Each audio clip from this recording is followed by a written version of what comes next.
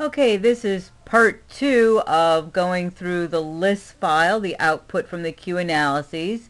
Here we have, we've already opened the file. We're looking at basically what's the representative sort. Although here in the article on the bioinformatics course, I've concentrated on the top 6 most agree statements and least agree or most unlike my view. And if we wanted to, we could actually take a little peek at what that sorting grid looked like. Right, so there's the sorting grid. Right, and so we've gone in, so 1, 2, 3, 4, 5, and just 1 from point 2.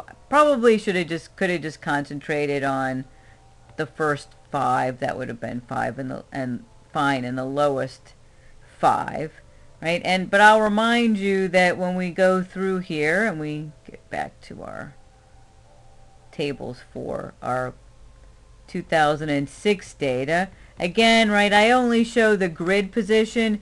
This is not a very high research oriented kind of journal, and those are the ones that I've had the most success with.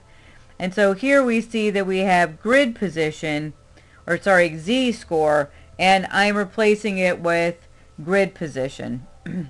And so I can go through, and there's my top 5, and I could, if I wanted to, I could maybe, sometimes I go in and I just underline. I go 1, 2, 3, 4, 5, and I might just go through and just use the underline tool just to help me figure out where I should stop. And then I could do the same thing here. For some reason, there's often 1 or 2 left over. Now this one's not too bad. So I could go 1, 2, 3, 4, 5. So I'd have to underline this one, for instance, if that's what I was concentrating on. Whoops. I've lost my ability to underline. So I'll underline those. Just gives me an idea. Now I can look at some of the statements. And a lot of times when I go through this the first time, I might start typing sorry, that's actually factor 2. I can undo.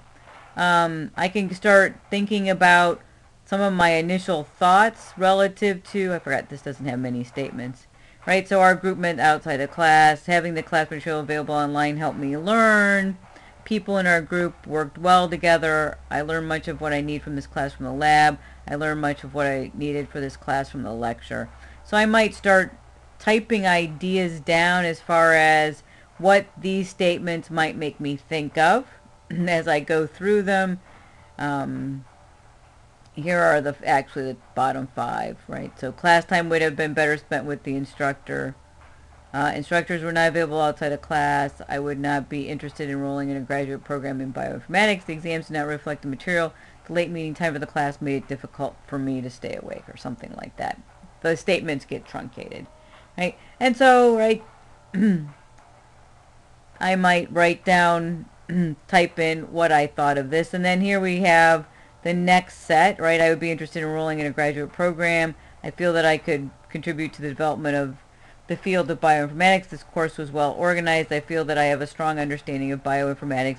So this one I might start typing that this one generally has, right, a very, very positive view of bioinformatics, interest in future in bioinformatics.